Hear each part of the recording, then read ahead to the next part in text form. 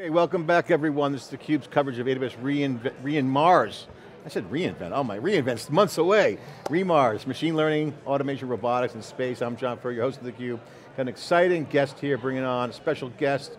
More robots are welcome on theCUBE. We're going to have that segment here. Mike Dooley, co-founder and CEO of Labrador Systems. Mike, welcome to theCUBE. Thanks for coming on. Thank you so much. Yeah, Labrador Systems, we're a company that's developing a new type of assistive robot for people in the home. And our mission is really to help people live independently. And so we're about to show a robot that's, it looks like what used to be in a warehouse or other places, but it's being designed to be both robust enough to operate in real world settings, help people that may be aging and using a walker, wheelchair, or cane, could have early onset health conditions like Parkinson's and things like that. So let me set this up first before you get into the demo, because I think here at Mars, one of the things that's coming out of the show, besides the cool vibe, is that materials handling isn't the only thing you're seeing with robotics. You're seeing a lot more life industrial impact. And this is an example of one of that, isn't it?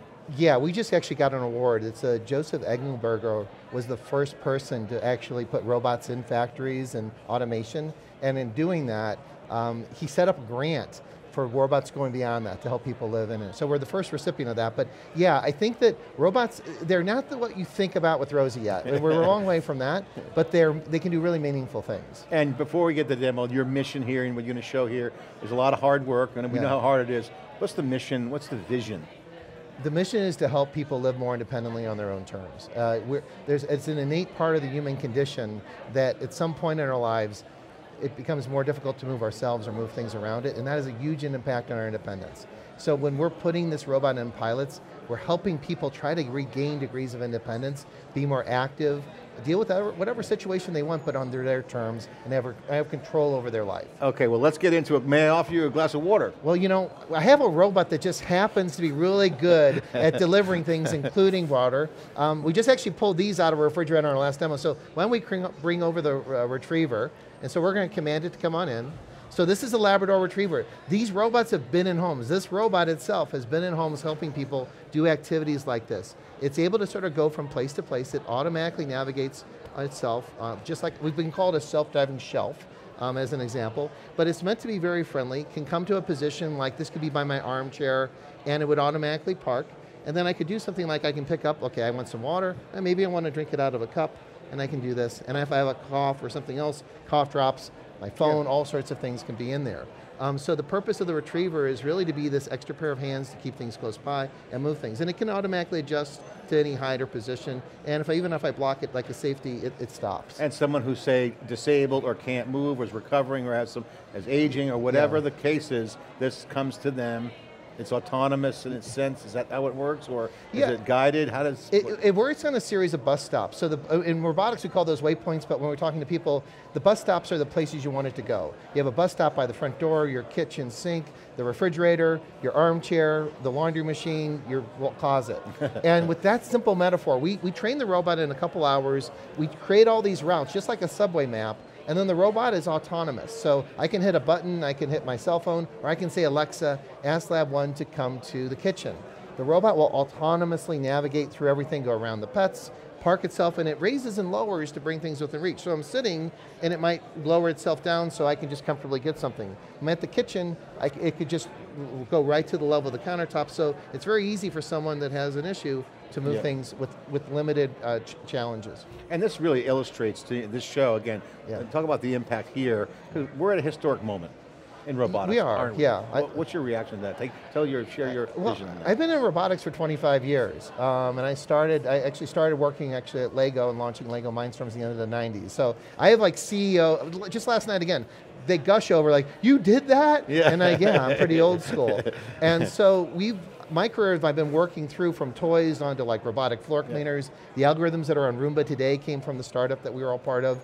We're moving things to be bigger and bigger and have a bigger impact. What's it feel like? I mean, because I can see the experience, and by the way, it's hardcore robotics communities out there, but now it's so mainstream, it's opening up the aperture of robotics. Yeah. It's the prime time is right now, and it's an inflection point. Well, and it's also a point where we desperately need it. So we have incredible workforce shortages. And it's not that these robots are not to take jobs away, it's to do the work that people don't want to do and try to make, free them up for things that are more important. Yeah. In senior care, that's the high touch. We want caregivers to be helping people get out of their bed, help them safely move from place to place. Things that robots aren't at yet, but for getting the garbage, for getting a drink, or giving the person the freedom to say, do I want to ask my caregiver or my spouse to do that, or do I want to do it myself? And so robots can be an incredibly liberating experience if they're done in the right way and they're done in a human level. It's a choice. It actually comes down to choice. I remember this argument way back when, ATM's going to kill the bank teller. In fact, more bank tellers emerged.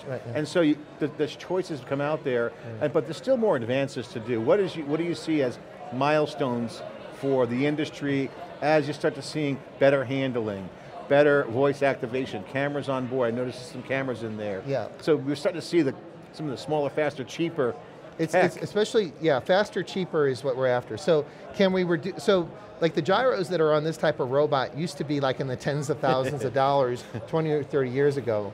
And then when you started seeing Roomba and the floor cleaners come out, what happened was basically the gyro on here, that what's happening in consumer electronics, the ability for the iPhone to play the game in turn and do portrait and landscape, that actually is what enables all these robots that clean your floors to do very tight angles. What we're doing is this migration of consumer electronics then gets robbed and adopted over in that. So it's really about, it's not that you're going to see things radically change, it's just that you're going to see more and more applications get more sophisticated and become more affordable. Our target is to bring this for a few $100s a month into people's homes and make that economy work for as many people as possible. Yeah, Mike, what a great illustration, a great point there. Now, on your history, looking forward, okay, smaller, faster, cheaper. Yeah. You're going to see a human aspect. So technology's kind of getting out of the way now. Yeah. You got a lot in the cloud, you got machine learning, big theme here.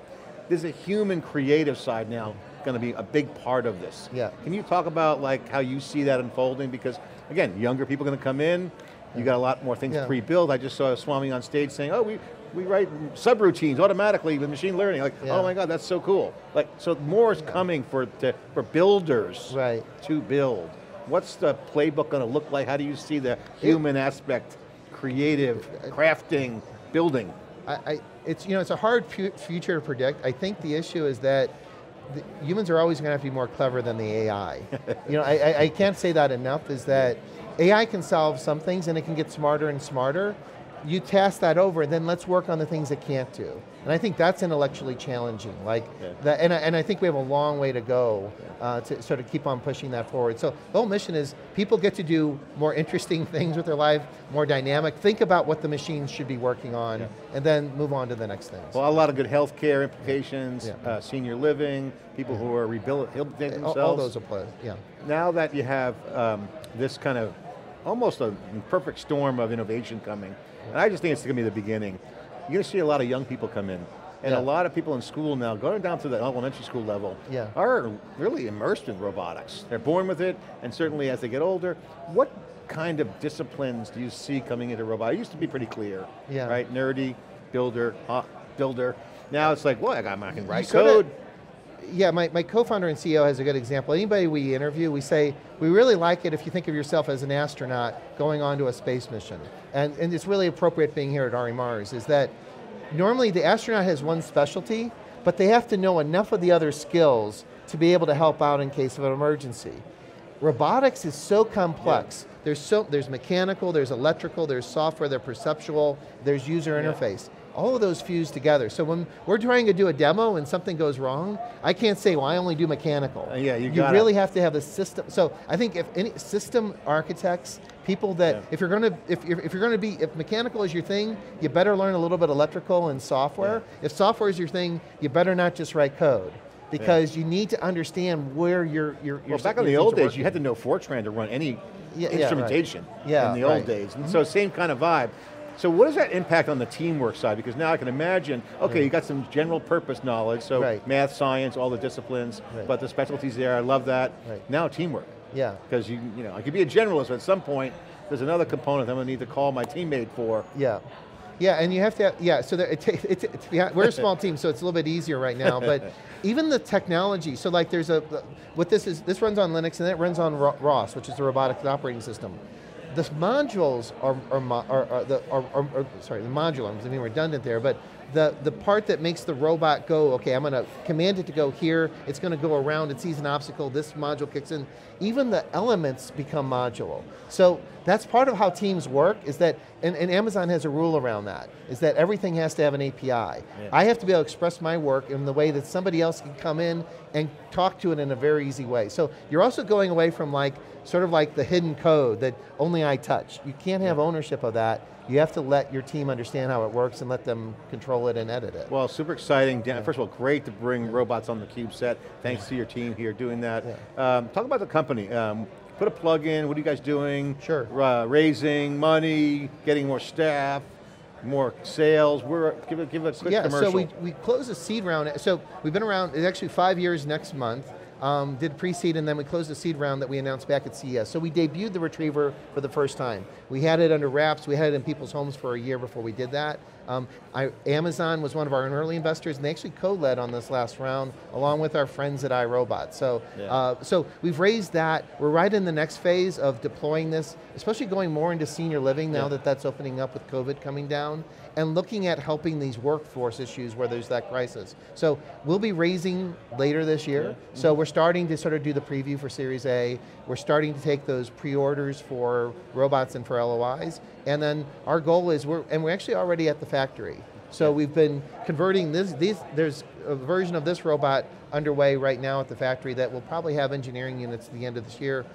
Goal is for full production with all the supply chain issues for second half of next year. Well, congratulations, it's a great product. And I got to ask you, what's on the roadmap, how you see this product unfolding, what's the wish list look like? If you had all the dough in the world, what would you do next? What would you be putting on there? Sure. If you had the magic wand, what's happening? It's a couple variables. I think it's scale, so it's driving this whole thing is designed to go down in cost, which improves basically accessibility. More people can afford it, the health system, Medicare, those sorts of folks see it. So basically get us into production and get us into volume is one part. I think the other ones is adding layers. When you see our presentation and the speech we're doing tomorrow, we see this as a force multiplier for a lot of other things in healthcare. So if I bring the blood pressure cuff like we have on the Retrieval, I can be a physical reminder to take your medication, to take my readings, or we were just having a conversation with some of our friends of Amazon, is bring an Echo Show to you when you want to have a conversation and take it away when you don't. Think about that metaphor of how do I want to live my life and what do I have control over? And then on top of it, the sensors on the robot, they're pretty sophisticated. So in my case, my mom is still around. She's 91, but now in a hospital bed and wheelchair. Could we seen her walking differently early on and using things like Intel RealSense and computer vision and AI to detect things and just say to her, don't even tell anybody else, we're noticing this, do you want to share this with your doctor? Yeah. That's the world I think, what we're trying to do is lay this out as version 1.0 so that when folks like us are around in something like decades from now, life is so much more better for the options and choices we have. It's really interesting, you know, I liked kind of the theme here. There's a lot of day-to-day problems that people like to solve, and then there's like the new industrial problems that are emerging, that are opportunities, and then there's the save the world kind of vibe. There's help people, make things positive, you know, solve the climate problems, help people. And so we're kind of at this new era, and it's beyond just like sustainability and bias, that's all got to get done. A new tipping point around the human aspect of things. And you do it economically. I think sometimes you think that, okay, well you're just doing this because you're socially motivated and you don't care how many you sell it to, just so you can accomplish it. They're linked. The cheaper that we can make this, the more people you can impact. I think you were talking about the kids today, is the work we did at Lego in the end of the 90s, you made a robotics kit for $200 and millions of kids did that. And Raspberry Pi, I mean, you add accessories to it, make it developer friendly. Yeah, no, exactly, and we're getting all those requests. So I think that's the thing, is like, get a new platform, learn what it's like to have this sort of capability, and then let the market drive it. Let the people sort of, the folks who are going to be using it that are in a wheelchair or dealing with Parkinson's or MS or other issues, what can we add to that ecosystem? So it's all about being very human-centric in that, and making the other parts of the economy, make it work for them. Make it so that the health system they get an ROI on this so that, hey, this is a good thing to put into people's homes. Well, I think you have the nice, them attractive value proposition to investors. Obviously, robotics is super cool and really relevant. Yeah. Cool and relevant, to me, always is nice to have that. So check that. Right. Then you got the economics on price pressure, move the price down lower, open up the TAM to the market, make it more viable economically. Yeah, definitely, and what's driving us that wasn't around when we started this about 4.5 years ago, my joke, and I don't mean to offend them, but after pitching the vision of this in 6 months. Don't be afraid, we do it all the time. My joke, and I'm starting to be more bold about it, is that VCs don't think they're going to get old, they're just going to get rich. And so the idea is that they didn't see themselves in this position. And we're not gloom and doom. You can work out, you can be active, but we're living older longer. My mom is born in the Depression. She's been in a wheelchair for 5 years. She might be around for a good another 10 to 15. And that's wonderful for her, but her need for care is really high. And the pressure on the family too. There's always collateral damage on all of these impacts. There's 53 million unpaid family caregivers in the US. Just in the time that we've been doing this, it's grown 4% a year. And it's a complicated thing. And it's not just the pressure on you to help your mom or dad or whoever, it's the frustration on their face when they have to always ask for that help. So it's twofold. It's give them some freedom back so they can make a choice. Like my classic example is my mom wants tea, my dad's trying to watch the game, she asks for it, it's not hot enough, sends it back, and that's a currency that she's losing, and it's frustration, as opposed to give her a choice to say, I'm going to do this on my own, and that's just... or bring the computer over, do a FaceTime with the family, send it back, you mentioned the Alexa, there's so many use cases. Oh no, we talked about putting like a device with a screen on it so she could chat and see pictures, and he says, I don't want to have this in my bedroom, that's my private space. But if we could have the robot bring it in when it's appropriate and take it out. Call a retriever. That's exactly, that's fetch, the whole... Go fetch what I need right now, and then go lie down. Yeah, that's what we call Labrador. Doesn't lie down actually, but well, it lowers down. It lowers down to about 25 inches. That's about lying down. Super exciting, and congratulations. I know how passionate you are, it's obvious. And being in the business so long, so many accomplishments you had, but now is a whole new dawn, a new era here. Oh yeah, no, it was impromptu. It wasn't scheduled. There's a post circular on LinkedIn where all the robots got together, and they were seeing to hang out. And you're seeing stuff that wasn't possible. You look at this and you go, well, what's the big thing? It's a box on wheels. It's like, it wasn't possible to navigate something around the complexity of a home 10 years ago for the price we're doing. It wasn't possible to have things that walk or spot that can go through construction sites.